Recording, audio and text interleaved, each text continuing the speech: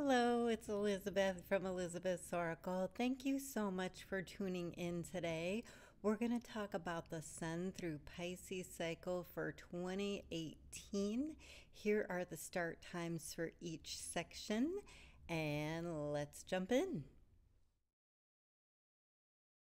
All right, you guys, so let's run through some charts as usual.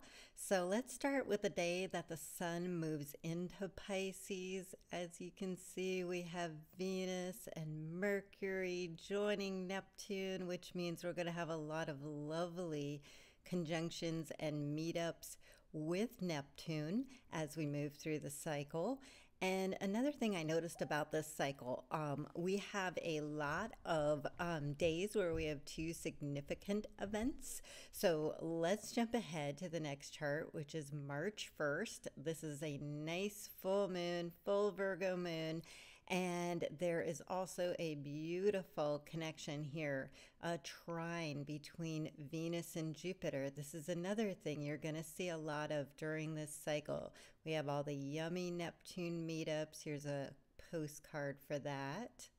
And we have these lovely trines to Jupiter because it's also in a water sign. So all this watery Pisces energy is going to be in evidence throughout the cycle, but really a lot at the first half. And I say that because let's drum roll to the next chart. This is the 6th. This is when we start to get a change of tempo. You'll notice that Venus moves into Aries. Definitely done. It's going to shake off all the watery energy. And if you notice, Mercury has just moved in there as well. They both go into Aries on the 6th, and Mercury will be in Aries during its next retrograde. So pay attention. Let's move on to chart number 4. I know I'm moving quickly, but I'll give you the interpretation in the second part here. I want to just give you the lay of the land. And so in this chart, you're going to see this retrograde energy starting. We have Jupiter actually going retrograde in Scorpio. Holy cow. I told you guys when it went into Scorpio, we'd see sex scandals. I think that was literally the day we started with Harvey Weinstein. We've gotten through how many congressional members. And wow, Jupiter going retrograde in Scorpio. I can't wait to see what it digs up. Like, just keep going, you know? Me too, right? So yeah, this is a big retrograde, and then sort of accenting it, although you can't really tell from this chart, but I'll give you all the dates. Not only do we have this Jupiter retrograde, but Mercury will be entering the shadow period of its next retrograde. I say that slowly for the beginners so that you guys don't get confused. The Mercury retrograde itself does not start until the 22nd. However, because we're ending this video, it'll take us up to March 20th. I didn't want to not talk about the Mercury retrograde that's coming, just so you guys can be prepared. So get all your paperwork done, all your taxes, because this one doesn't end until April 15th. Ha ha ha. So you want to start getting those things in order. So it's sort of this, you know, double underlined retrograde thing with Jupiter retrograde starting the time that Mercury enters the shadow period of its next retrograde. And chart number 5. St. Patrick's Day. This is a new Pisces moon.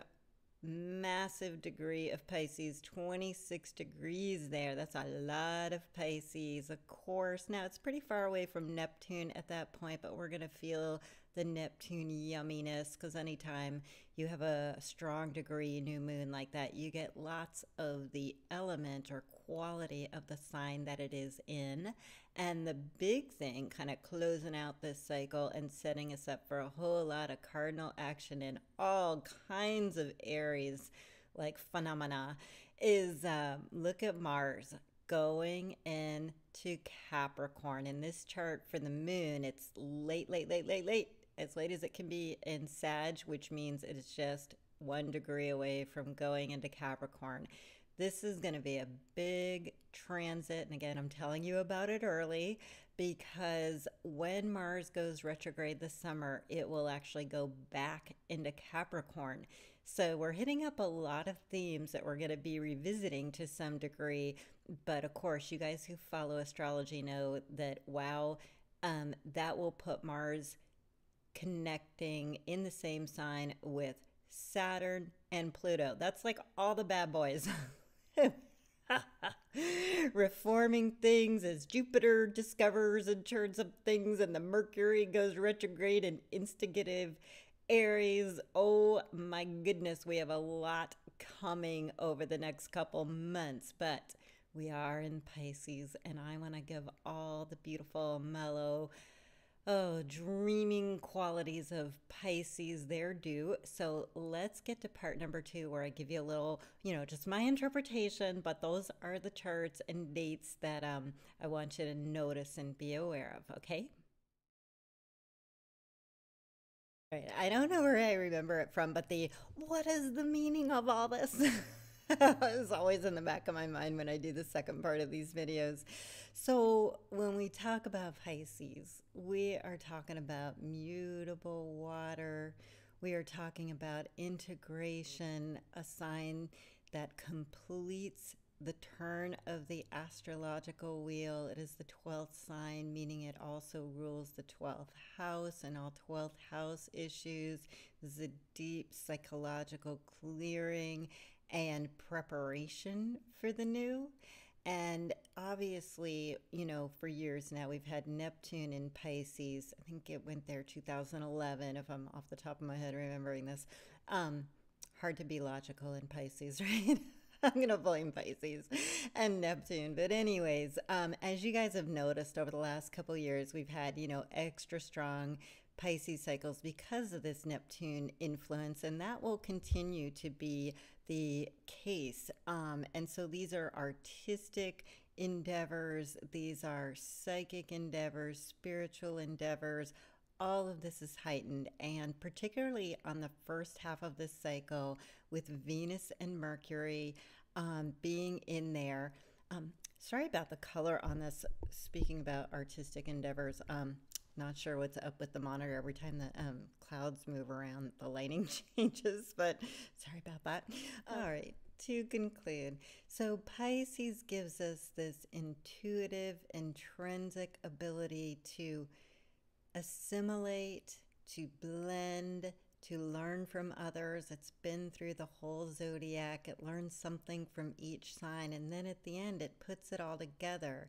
And what I feel like this cycle is representing, with a big change right in the middle after we get past that yummy full moon, when things start to go into Aries, those puzzle pieces will start to fall into place. And so I feel like we're going to get some of the Aries energy moving a little early, but really enjoy those first couple weeks of the cycle. Everything is so nicely aspected, both with Neptune connections as the planets move through Pisces, with positive connections to Pluto in Capricorn. These are sextiles, meaning they're very harmonious and supportive.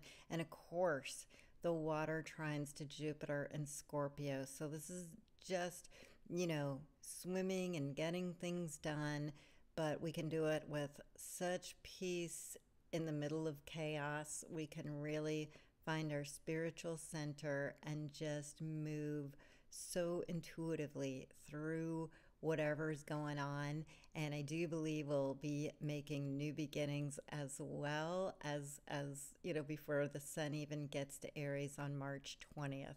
So really good cycle ahead, you guys. And again, sorry about the little lighting bouncing. I think it's when I move my head around, because I'm Latin. I talk with my hands and my head, but the more I do that, the more the lighting gets a little wonky. So apologies about that, but let's jump to the resources section and I'll tell you about a new little special I'm running, okay?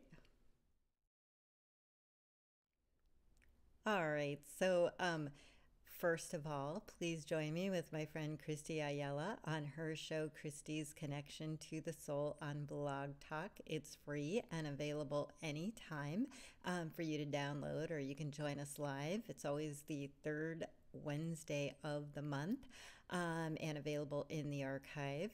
I'm Elizabeth from Elizabeth's Oracle. You can connect with me on my site for a reading and to sign up for a free monthly newsletter.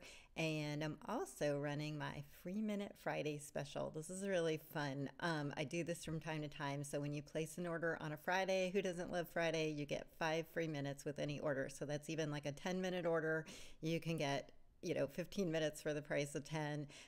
Always really fun to do. So if you've been thinking about getting a reading, Pisces is such a wonderful cycle for it. It's just so psychic and intuitive. So it'd be a great time to connect. So feel free to reach me there.